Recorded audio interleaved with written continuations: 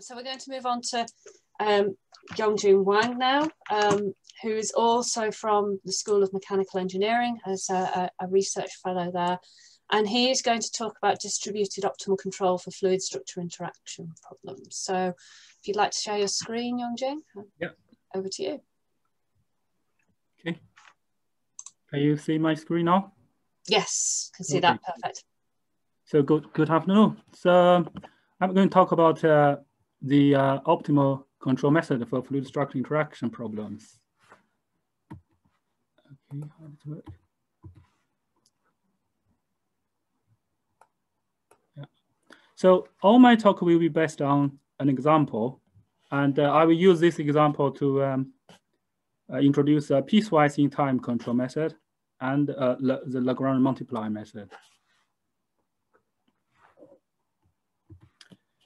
So this is a lead-driven cavity flow problem, and there is a disk sit inside the cavity, and a horizontal velocity is prescribed at the top of the cavity, and you can imagine the disk will start to move and rotate. So yeah, this is how it looks like, right? So these are all the partial differential equations in order to describe these fluid structure interaction problems. We have the momentum equation with a forcing term. We will use this force term F, the blue F, to control as a control variable later. And we have the continuum equation, constitutive equations, where we use a Newtonian fluid and incompressible Newton solid. Okay, so you may notice we consider both incompressible fluid and incompressible solid. And we also introduce the viscous term in the hyperelectric solid model. These two features are very common for a two-mesh method we're going to use later. So this is the equations. So the question we want to ask is, can we use a distributed force on the solid body to control the movement of the solid disk? For example, we pull or push the solid disk to a given position, in a simple case, to the original position. So you might think, oh, it's easy. You just apply a force towards the original position. However, this distributed force depends on both time and space, right? So we also have the flow field around the moving disk, which will interact and have an influence on the disk. In addition, we have a very solid disk, very soft disk, so it's not a rigid body, right? So it's far from an easy thing, actually. So in general, we give a objective function, objective displacement, and we solve a minimization problem, as shown in equation 5. So we minimize the difference between the current displacement and the at a given displacement. We also have a regularization terms, the red term, which we want to control the magnitude of the force itself. An easy interpretation of a regularization term is that we don't want an infinite force, or we don't want the force too large. Okay, so this means the smaller the regularization parameter alpha is, the more we can reduce our real objective, which is the first term. Okay, but a too small alpha may cause instability issue because we lose control of our force, of the controlling force F. You may also notice that our objective function involves integration in both space and time, which is actually complicated. And a simplified version is the so-called piecewise in-time control. And in which case, we minimize the objective in every single time step, okay, as described in equation 6. You might say these two problems are not equivalent with each other. Right, they are not equivalent. However, this piecewise control method is classically or traditionally proved that very effective to solve this kind of velocity tracking, or steering velocity, minimizing the discrepancy of velocity. This type of optimization problem is very effective. So here we use this piecewise control method to solve the steering displacement type of optimization problem. So as far as I know, it has not been proved whether the solution existence, the convergence, the stability has not been approved in this case. But let's try it out and let's implement it first. Okay.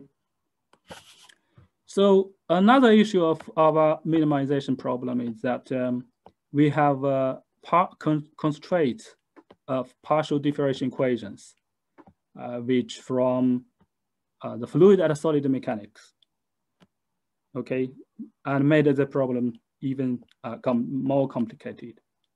So the classical way to deal with this constraint is to introduce the so-called Lagrange multiplier method. Okay, so we have the Lagrange multiplier U hat and P hat, or you can call it the adjoint variable. And we have the red term, which is the objective function. And the blue terms are related to the solid equation after time discretization. And the other terms are from the fluid equation. Or precisely speaking, it's from an augmented fluid equation. Right? We extended the fluid domain to the whole domain. Okay, because later we're going to use a two-mesh method. So we want to cancel out all the integration in the fluid domain. And we end up with the whole domain integration in the whole domain and the solid domain, right? We also express the solid deformation tensor in terms of velocity. So our variable, our unknowns are velocity only. Of course, we have pressure as well, right? And in this case, we also choose, we introduce the viscous term in the solid model, but here we simply choose the viscosity of the solid and the fluid are the same, just for the purpose of simplicity. Okay, so in order to compute the minimum, we have to take the derivative of this Lagrange functional with respect to all the variables. This is the so-called KKT condition. Okay, the derivative with respect to f, to the control variable f, gives the so-called optimality condition, which is simple in this case. And it is related to the adjoint variables of the Lagrange multiplier, the U hat. Okay, you can see from equation 8, which is also unknown, also a variable. And we have to solve the primary equation at the adjoint equation in order to, compute this adjoint variable. So the primary equation is from the derivative with respect to the Lagrange multiplier U hat and P hat. At the adjoint equation is derived from the derivative with respect to the original variable U at P. Okay, so these three equations are the stationary, sometimes called stationary equation or characteristic point in order to compute the minimum, we actually can substitute equation 8 into the other two equations to get a fully coupled formulation. In this piecewise control method, we can substitute equation 8 into the other two equations. Okay. So this is the so-called monolithic scheme. We solve the whole system, the primal variables, the adjoint variables in a whole big system. Previously, we developed the so-called one velocity field method using two meshes for the forward problem only, for the fluid structure interaction problem. So the idea is express the solid displacement or the deformation tensor in terms of velocity after time discretization. We actually have already done this, in the previous slides when we write down the Lagrange functional. So we end up with a one velocity field. Okay, when we say using two meshes, we look at the animation again. We have background mesh to represent the augmented fluid field. Yongxing, we can't see your animation. I don't think. It's just showing a blank screen at that point. So I might want to share how to share screen again. Yeah, you might have to drop the screen share off and just share again. So there we go. That's perfect. You can see that. Okay. So we have we have a background mesh to represent the fluid field and another mesh floating above to represent a solid mesh. Okay. So this is a so-called two mesh method, which is very convenient to handle a large solid deformation of this kind of fluid structure interaction problem. Now we come back to our slide. Hope you can see it. Can you see my slide? Yes, can see your slide. Good. So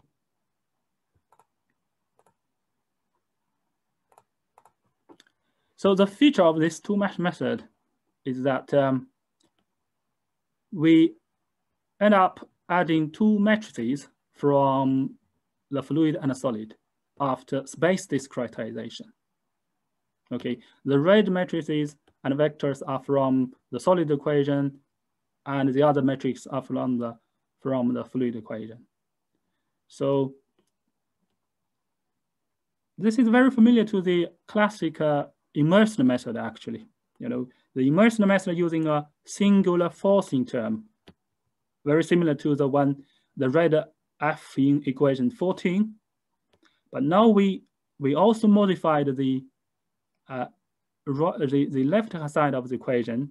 We also modify the matrix, so as shown in equation 13, right? So it's kind of we end up with a more balanced equation system, which means more stability, more stable, I think. So the matrix P is the interpolation matrix in order to transform the information between the two meshes. Okay, this is a so-called one velocity field, two mesh method. It's a monolithic scheme. And now we can integrate the adjoint equation into the monolithic scheme as well, which means we solve all the variables, including the primal variable u and p, the adjoint variable u hat and p hat, together in a big equation system, as shown in equation 16. Okay, so here I only write down the solid equations. The fluid bit is kind of classic. It sits in a stationary background mesh. So all the blue terms are related to the prime variables of the solid equation, and the red terms are the corresponding adjoint part. Okay, we also have the green terms, which is a forcing term actually, but I substitute the expression of the force into the equation, so it's it's now expressed as the adjoint variable u hat. And the last term at the bottom of the slide is actually the derivative of the objective function. Okay.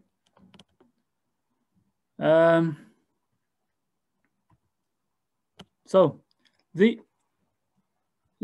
slide showed the result of the reduction of the objective function for different regularization parameters. You might see the smaller the parameter is, and the more we can reduce the objective function, but although we have some slight oscillation there. So I'm going to show the animation again. Let's see whether you can see it. Yes, can see. Good, good. Okay, so this is first. All right. So in the second animation, I think we have to wait for a while to let it run again. Okay. Right. So the mesh shows the real physics when I apply the forcing term, when I apply the control force. So the solid has been pulled back to the original position, and the circle here is the case without control. Okay, great. And so I also plot the reduction of objective function, at different control points. When we can pull back the solid at different times, and from this figure we can see that it's successfully reduced. The objective function has been reduced about 80%.